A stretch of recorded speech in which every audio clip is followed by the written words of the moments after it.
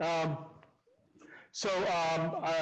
want to thank Ala actually for helping get this whole program together as well. She worked really hard doing this along with Terry to make this happen. So if it goes great, it's really all due to them. If it goes bad, it's because I didn't participate as much as I should have. All right. So what I want to do is just want to give you a quick overview of what we're going to do today. So or through the week, and give you some ideas of how we think about things, and just a general overview of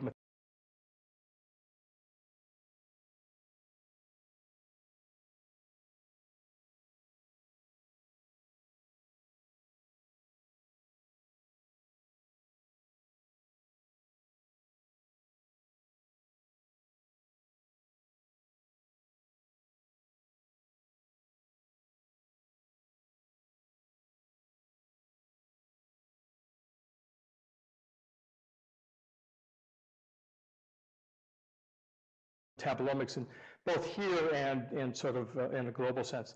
So I always like history. I think it's one of the things that's always, look back at what people have done before, because a lot of times it will save you time from doing it again. And metabolomics profiling is not all that new. The ancient Egyptians were able to turn colors in different biological fluids, and they believed that it meant something, just like we do now. We make correlations between our observations. I thought I always liked this one because at least he's doing replicate sampling. And we encourage people to do more replicates when we actually do our data. But you can see that that standard curves are also really important for a lot of the assays that we do, and this is a standard curve for what kind of color that people saw in urine samples and what it meant. And I think that these kinds of observational studies are very actually important, and these are what we do with metabolomics for the most part, I believe, are mostly when we do high throughput metabolomics profiling. At least, these are really hypothesis-generating experiments. And I want you to remember that. That's really an important thing if you're going to measure specific metabolites and you want to make a correlation or observation related to that. I think that's actually, that is what we do as far as, like glucose levels and things like that. We can make some diagnoses. But a lot of times what we're trying to do is do exploratory stuff, and it's hypothesis-generating. So I think one of the first, at least in the more modern era, NMR spectroscopy was probably the first way metabolomics was really done. If you weren't doing specific metabolites and you're doing more exploratory studies, and this really came from studies that Einstein and de Haas are allowed to happen because of the understanding of the spin of the nuclei, and be able to now, in the context of different atoms, how a signal could be generated from polarizing and then relaxing the magnetic field. So you can see the signal, and the context would give you identifications of metabolites. More later on, the chromatographic separation techniques was really, Pauling was probably one of the originators of this, and really started, I believe, what was probably separation technology to be able to look at metabolites. And then up the road, Chuck Sweeney at MSU pioneered metabolomic profiling using GC mass spectroscopy. This is probably one of the first real examples of start to finish the kinds of things that we do now. Put a bunch of stuff in a mass spec, separate them by their physical chemical properties, and trying to identify them. So metabolomics is really a high throughput analysis of metabolites. That's what metabolomics really is.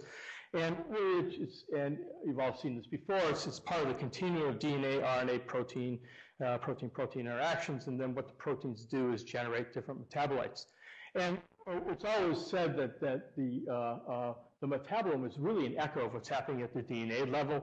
In fact, I think there's a lot of data coming out to show that this is probably true, that the DNA, or your allelic variations within the DNA can be very informative or have a large effect on the metabolite levels in people's blood.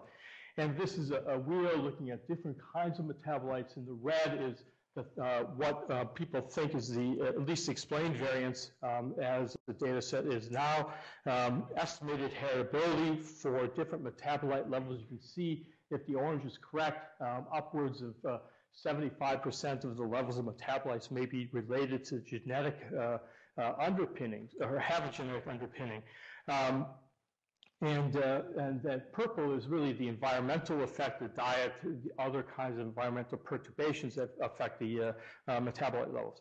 So I think it's really important to understand that the individual is really going to make a difference in the levels of things that we measure. And the environment is going to have an effect, but it's going to have variable effects on different metabolites. And I think one of the things that we're going to hopefully get across to you today is that you need to look at the metabolome in a much more holistic manner, and that the relationships between metabolites and not just specific levels of specific metabolites are really what we need to understand. How these things covary, how these things are interacting with each other. Because just like the DNA is interacting with each other in episodic manners, the metabolites reflect these interactions, and we might be able to tease out more of the environmental effect if we actually understand how much the genetic perturbations and how much the environmental perturbations affect not just individual metabolites, but groups of metabolites. So history, just how we got here today. Now, several years ago, we started the Michigan Metabolomics and Obesity Center with Charles, who's up here. He's been my partner in crime for through most of this journey. We started this actually just in a way to get this grant, which is a Nutrition Obesity Research Center. I do metabolism and obesity-related research, and indeed we're successful after a couple of years to get this funded. One of the cores of this Nutrition Obesity Center was a molecular phenotyping core. We were clever enough to not say, call it the Metabolomics core, so when we spun out the Metabolomics into the MRC squared, which is sponsoring this program now, we could continue calling this a molecular phenotyping core with metabolomics being a lesser part of it. From there, we have gotten another grant called MCHEER, which is really just to get a lot of samples coming in. One of these days, we actually may run samples. This is a program that's been going on for about a year, but we have yet to see any samples being submitted. Consortiums are interesting at times. So within the MRC square, we have an analytical core, we have statistics and bioinformatics core. George McLady's up in the rafters there, leads this. The analytical core is led by Sue Penethor and Bob Kendi over in chemistry. We have a data informatics technology core, which is led by Brian Athey, and Sasha Raskin is really the heart and soul of that, and a promotion outreach core. But all of this is really run by Maureen Kochman, and Maureen's up here somewhere. She's the glue that keeps this whole thing together. And so if you have any questions about anything, just ask Maureen first, because she actually knows more, or at least has more insight than most of the people, or at least more than me. All right, and here they are. This is I think I'll show this as well, but you'll recognize these people. Have a great group of people. We have actually one more person, Julia. I don't know if Julie's here. We've hired a new programmer. It takes a lot of work to keep the operation going. And the philosophy of our core is, as I've told you before, is to really understand things at multiple levels by using both targeted and untargeted metabolomics and lipidomics, which you're all going to learn about today. We really want to be able to acquire the data, analyze the data through statistical methods and visualization to really help explore your data sets. I'm going to talk a little bit later this morning about a data set we've been exploring, I think, since 2008, when we first ran some samples, and we kept rerunning these same samples from a study that we did where we fed people different diets. And now we're finally writing a grant now on the basis of that. But I've learned a lot from one data set, and we keep remining this data set and looking at the data again and again, because every time we find something that's kind of interesting, then we go back to this data set and either re-look at the data set or rerun some samples to see if we can actually see some stuff in there. So, and then really what we want to do is be able to integrate this, and we'll talk about this later in the week about how you can integrate metabolomics data with the other kinds of data, and how you can practically do that, but also how you think about the relationships between these things. And then really the endpoint is that we really want to understand taking the data and get knowledge out of it, which is, I think, what we all want to do. So the core is set up like this. This is just, you know, the boring slide that we show that is in the grant, but basically you can see how we've set this up. Really the underpinning of this whole thing is a nice LIMS system that was created actually with Chris Beecher when he was here several years ago, and now is being maintained and upgraded and made better on a regular basis. But basically, this is just a flow of samples and the information in and out of the system. And a lot of you have interacted with this system, and the people who maintain the system, Carrie Bonds and Jan Wigington and now Julie, are really the people who really make this work really well. And so it's a complicated system, but it really helps keep the data straight and the samples straight for the most part. This is the core offerings. You can go to the website mrcsquared.umich.edu to see, you know, what you can get. This is probably not the latest list of things. We keep adding things in response to people like you who need different kinds of assays. And so after you go through this course, you'll have some more insight. And if you need different kinds of assays, just come talk to us. Actually, just come talk to Maureen, and we can help you create new assays. And it's really helpful to you, but it's also helpful to us because once we develop an assay, then we're able to offer it to other individuals. And so right now we can measure a large number of different metabolites. And again, it's being able to do this. Now, and so it's really easy to split up the world of metabolomics, at least in my mind, is targeted and untargeted metabolomic profiling. You know, obviously, if you know what you're looking for, we can measure that. If you don't know what you're looking for, we can measure that too. The problem is this is pretty straightforward if we can measure it, and if you have samples that are able to be measured in an accurate and reproducible manner. This is a little bit harder, but this is actually, at least in my mind, a lot more fun to try and understand it. The other part is that we're starting, I think, to blur the lines between targeted and untargeted metabolomics profiling through the work that's being done in the community and also in the core here. When we run an untargeted platform, we essentially can do targeted metabolomics at the same time, and thus these words are now becoming a little bit more loosey-goosey, as it were. If you really want to just measure bile acids, we can measure bile acids, but we can see just about as many bile acids in the untargeted platform, and we can relatively quantify them. The big problem is that you can't get the exact quantification or as accurate quantification, and sensitivity is not as good. And this, we'll come back to this during the sessions in the next couple of days. So, I didn't realize this is build. But really, in a way, it's again, this sort of demonstrates this interaction. So if you do targeted metabolomics, you can get a standard curve, and you can accurately quantify it. You get your relative levels of things, and then you want to put this in the context of other data set to visualize it and see where things are going. And one of the things that we generate a lot here is hairballs, as we like to call these things. But these hairballs, 5 minutes, okay. All right, ooh, I didn't realize you were gonna, all right. These are hairballs. These hairballs can actually be deconstructed, and Al's going to show you some great ways to do it. The untargeted platform, you can get the relative levels of a lot of things, and get the relative levels of this, and then you can get a relative level hairball. Again, there's a lot of information in that hairball. I only have 5 minutes. I'm not going to show you this. I was going to show Casey Thoreau's, who's up over here, who has used the core in the past to look at the microbiome and different bile acids.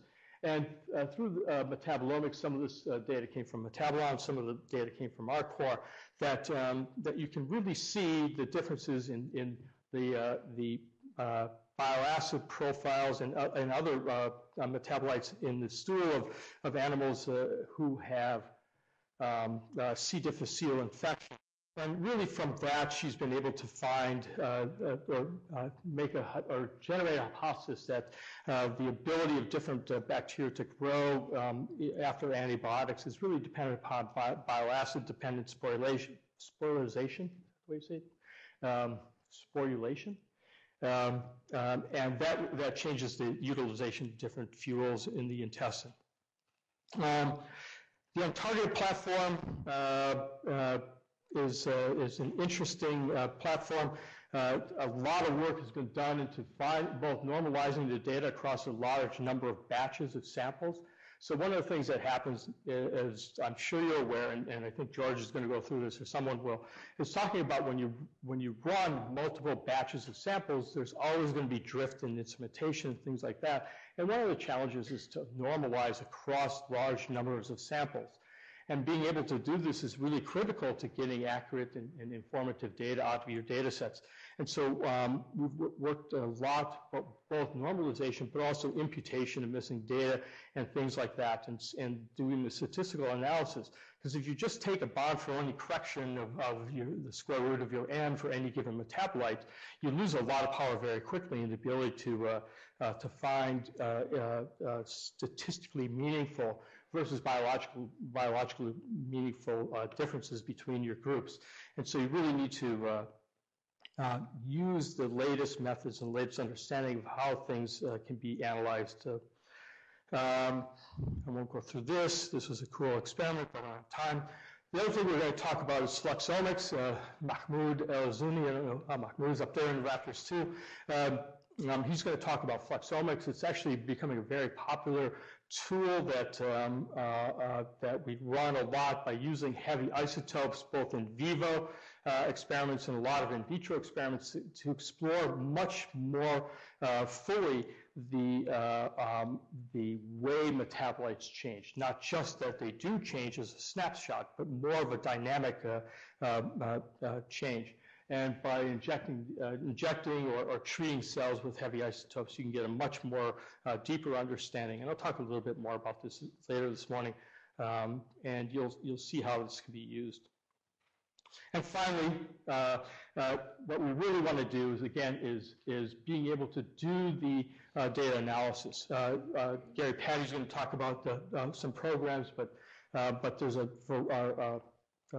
some of our guest speakers are going to talk about programs they developed.